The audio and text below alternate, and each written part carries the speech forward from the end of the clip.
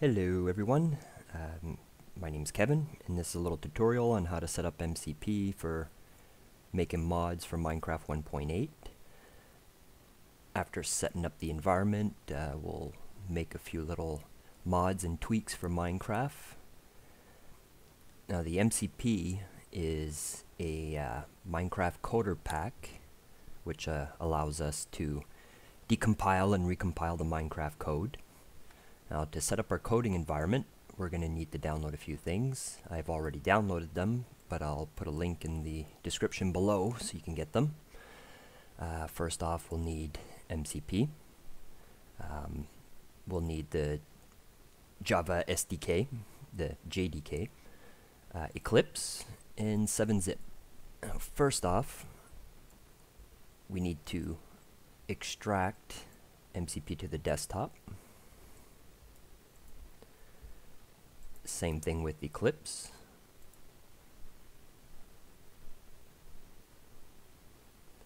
Install 7-zip.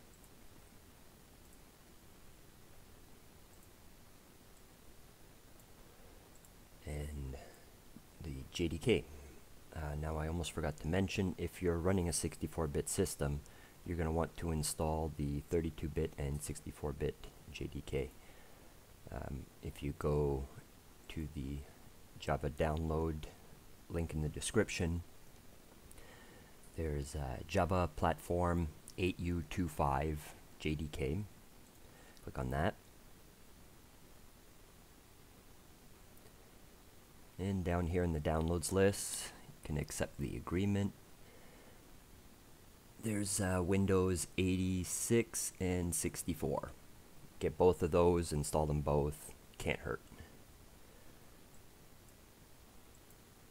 I've already installed this, so I'm not going to install it again.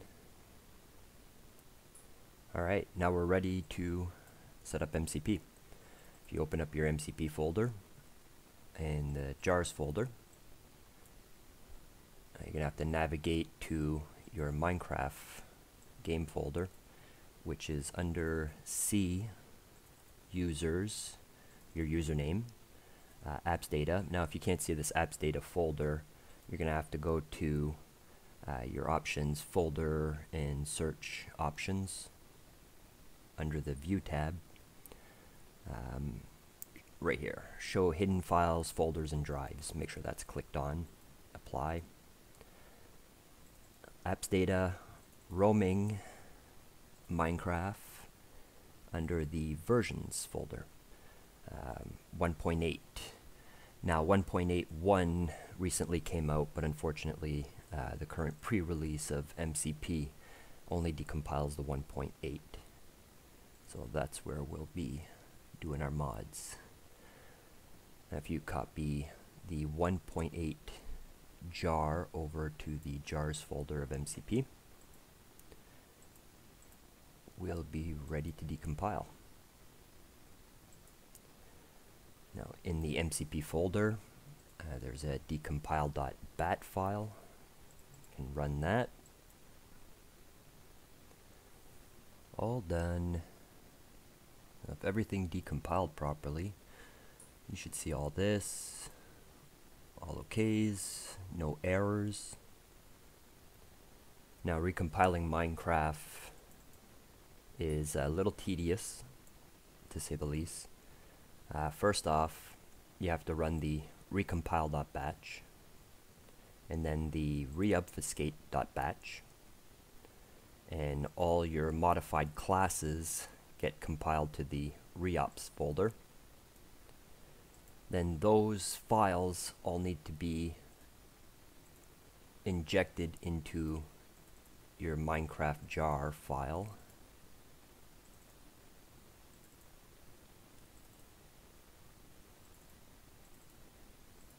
So you open up your Minecraft jar file with 7-zip.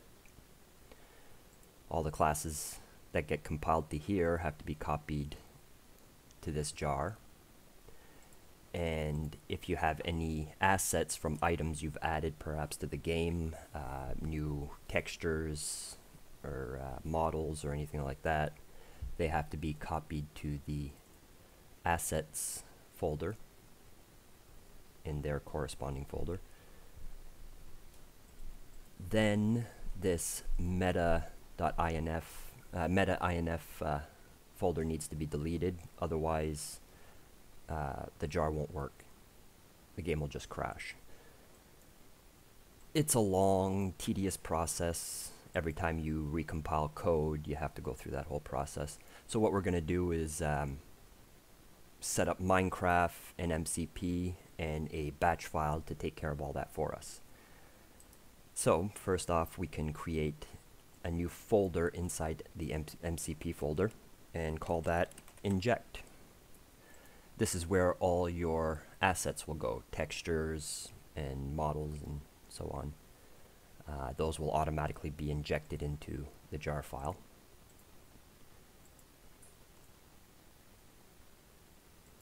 Next, you're going to want to make a copy of this 1.8 folder, because we don't want to make changes to our original jar. We want to create a modded jar separate from that one. So copy that, make a copy of it, and we'll call this folder modded. Open that up. Now you got to rename these two files, the jar and the JSON file.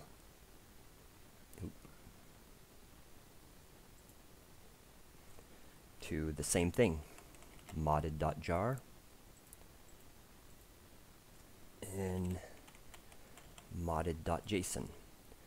Now you'll have to open up this JSON file with either Notepad or Notepad++. And change its ID to also modded. Save that. There. Now we have a modded folder in our versions. This should show up as modded in your launcher under your versions pull down. Alright, one last thing to do before we open up Eclipse and set up our coding environment. Open up MCP, and the recompile.bat file, you can open that up. Don't double click it, but open it up in Notepad or Notepad++. And we have this. This is the script to recompile the code. What we're going to do is replace that with this. Now this is a batch file I wrote. It basically does everything for us. First line copies the 1.8 jar to the modded jar in the modded folder. The reason I do this is because we want a fresh, clean copy to inject all our classes and modded stuff into. Next line is the recompile. The recompile starts. When it's finished, we have a choice. It pops up a choice on the screen whether you want to start the reobfuscation process. It's on a 10-second timer, and if you click Y, it will automatically move on to the next step. If you click No, it jumps to the end. On Yes, the reobfuscation process starts. When that's completed, it'll ask you to inject your files into the jar. That's also on a 10-second timer, and same thing. If you click No, it'll jump to the end. Now the reason why I put these No options is because after the recompile process, there might have been errors in your code, and you can stop the script there, fix your errors, and start it over again. Same thing with the reobfuscation. Finally, the injection process uses 7-zip, calls on the 7-zip executable, updates files inside the modded jar, and it will take everything in the reops folder, all the classes, the modded classes, and inject them into the modded jar file. Same thing with lib. Now there is a lib folder. Now this folder here is for any custom libraries you may have wanted to add to the game. And finally, the inject folder. Now the inject folder is where you're going to put all your assets. Last step, delete the meta-inf file. Remember I said if this folder exists in the jar file, your mods won't work. In fact, the game will just crash. Alright, so let's save that out. Now let's set up our Eclipse environment. Oh, one last thing. I almost forgot.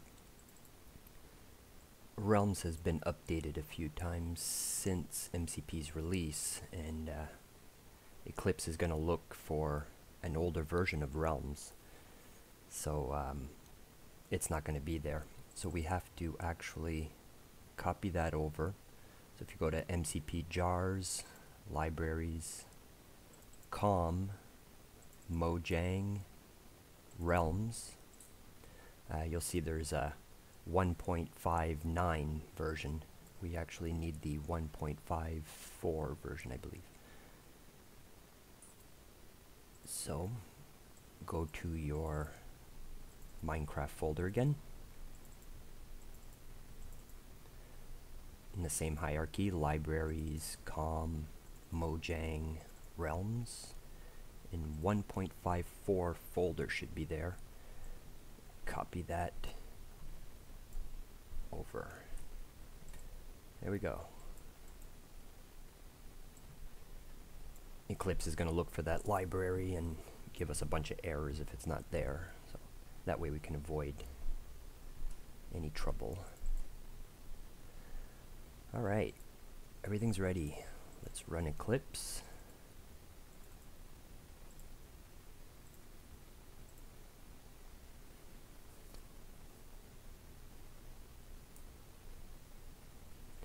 For the workspace, we're going to browse to the MCP folder and click on Eclipse. Select that, OK.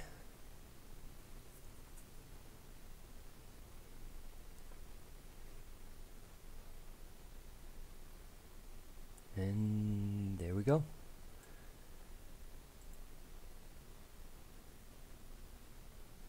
Now there's one last thing we need to check.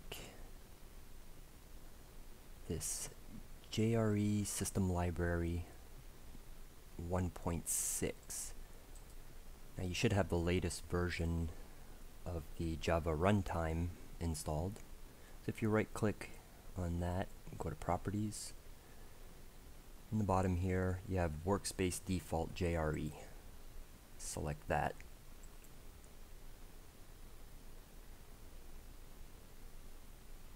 And that should be it.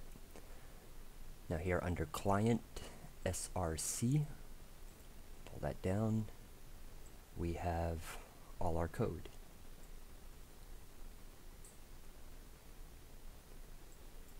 Alright, and that's all for now. In my next video, we'll probably be getting into some actual code. Now Minecraft is already pretty well balanced, so the mods we'll be making won't change any core game mechanics or anything like that. But in the next video I'd like to maybe add a couple new blocks and resources to the game. I never liked that you can only get gunpowder from creepers. So we're going to add a sulfur block and a potassium nitrate block, which will be generated in the world. Then we'll add a new recipe to craft gunpowder from sulfur, potassium nitrate, and coal, which are the ingredients in actual gunpowder.